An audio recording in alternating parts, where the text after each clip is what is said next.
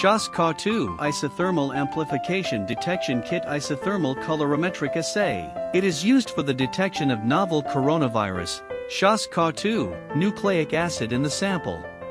SARS-CoV-2 Isothermal Amplification Detection Kit Product Instruction.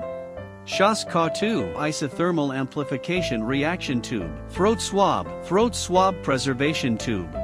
Sample collection. Take a throat swab.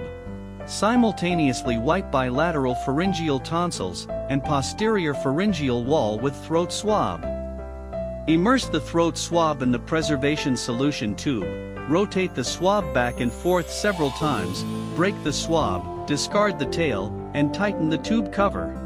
Sample pretreatment. Place the preservation tube of the collected sample in the metal bath, 95 degrees Celsius for 10 minutes.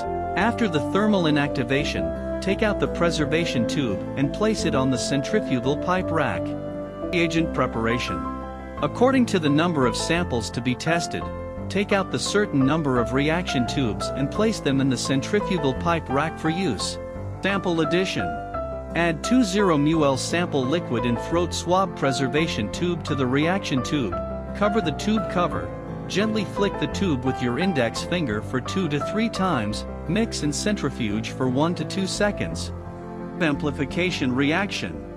Put the reaction tube into the metal bath at temperature of 65 degrees Celsius immediately, and react for 30 minutes. After 30 minutes, take out the reaction tube and observe the color change of each reaction tube.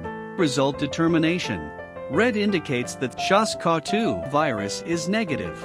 Yellow indicates that SARS-CoV-2 virus is positive. The used test cassette should be discarded according to federal, state, and local regulations.